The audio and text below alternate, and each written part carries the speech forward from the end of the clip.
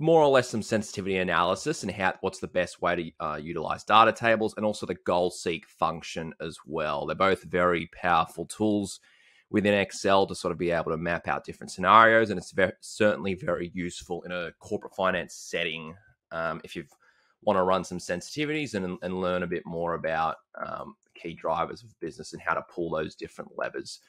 So first off, let's just start into goal seek. So what oftentimes we get asked to do is to say, okay, what do we need to get our margin to be able to, generate EBITDA of X, Y, Z? And in this situation, this is just a very, very basic equation in terms of what levers do we need to pull to be able to achieve a share price valuation of $30.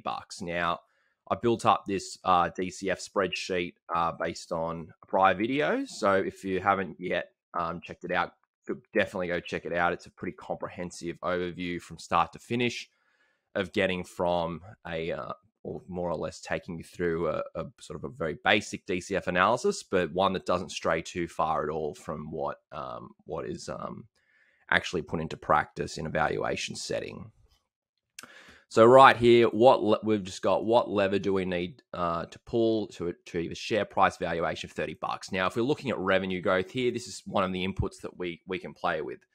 Now, if we go 10% here, that's feeding into this amount, which is pulling through into our share price valuation here.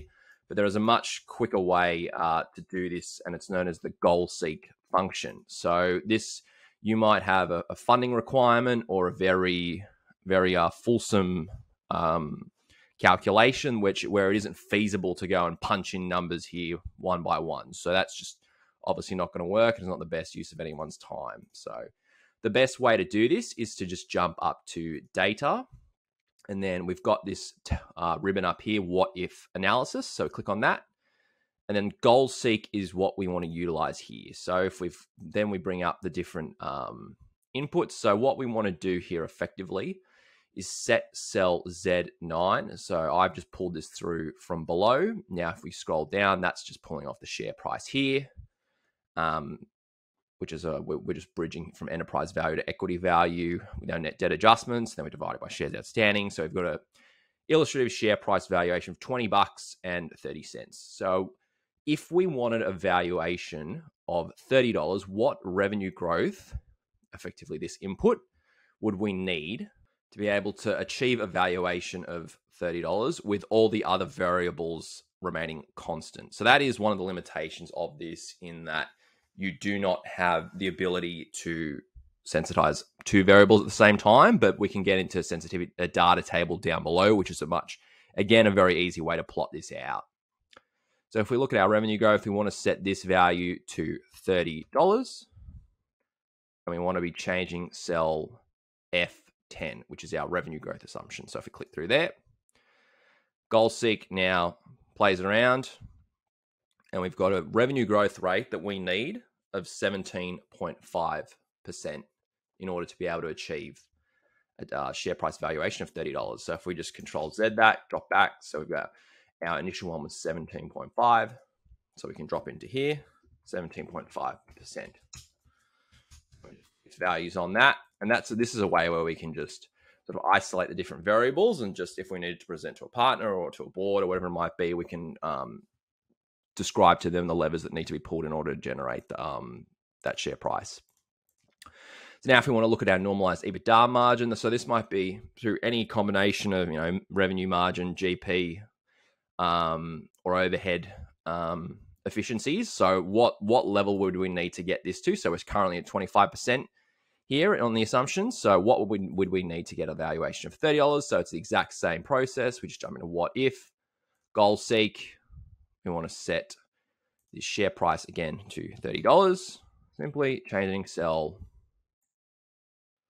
25. And what this is showing is that we need a share price valuation or a normalized EBITDA margin of 29.2%. Our company might be able to bridge this through cost of sales synergies or, reducing freight costs or whatever it might be. And obviously in today's environment, that's just not really feasible. But those are the sorts of things that you try to elucidate to clients in terms of, how could you pull these different levers in order to be able to drive growth in the business. And then if we look at working capital absorption, we're currently assuming 10%. So let's just pop this back. What do we have here? 25%. Just pop this back to 25%. Now, working capital absorption is 10%. So that means for every dollar of revenue, you're going to need 10 cents to be able to fund that investment in working capital and to be able to fund that growth. So let's just play around with this one as well. So what if goal seek, we want to again set this to value 30. We want to change cell working capital absorption. So 7.1%. So that's assuming improvement in your working capital cycle. And you can see that here in terms of the increase, slash decrease in with a working capital requirement. That's decreased to 8.5 in the first year. If we go back, that was $12 million investment required in the first year. So if we go back and get that 7.1, you can paste that value in here.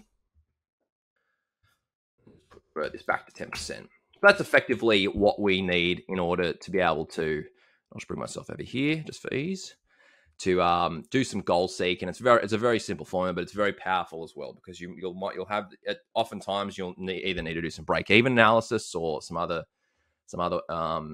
discrete pieces of work where you'll have to use something like this. And goal seek is definitely very quick and powerful in terms of being able to flesh that out. And it's obviously very simple. There's no macros or VBAs or modeling that's too complicated behind it. So that's a pretty useful tool there.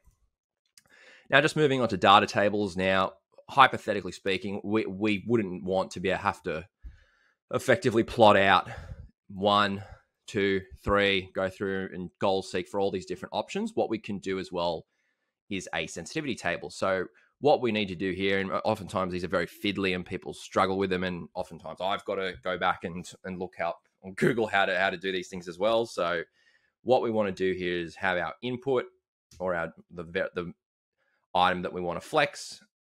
So we just pull that through off our share price of $20.30. Now, in our quote unquote row variable, we want to flex the normalized EBITDA margin. So that will be our 20.5%. So we've just got a range of different variables here. So what happened if this went to 15% or up to 32.5%?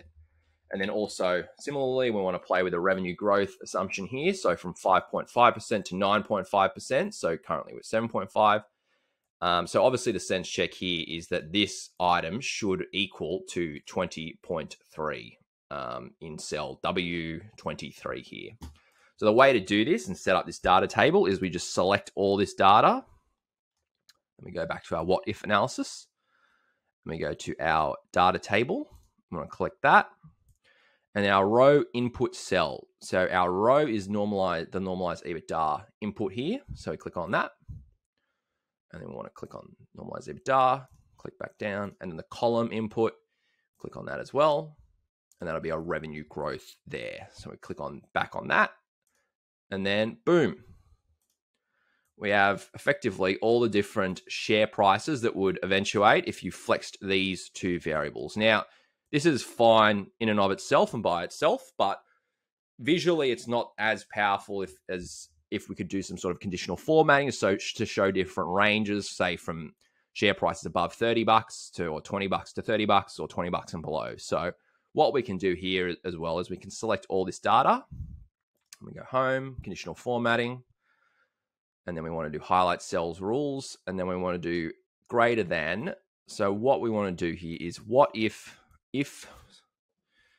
our share price is above $30, which is a bit punchy.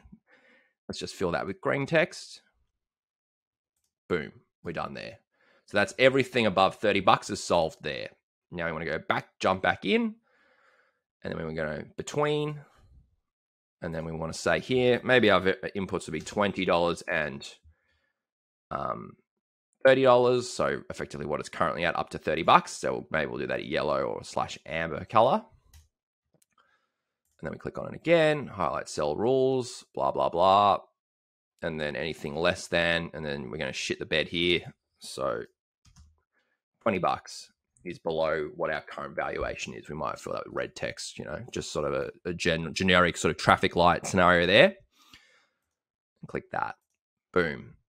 So there you have it. That's a pretty simplistic overview of how to build out some sensitivity tables and sort of build on perhaps some DCF analysis that you've done previously. And you haven't checked out this earlier video, do check it out. It's very fulsome and pretty much bulletproof.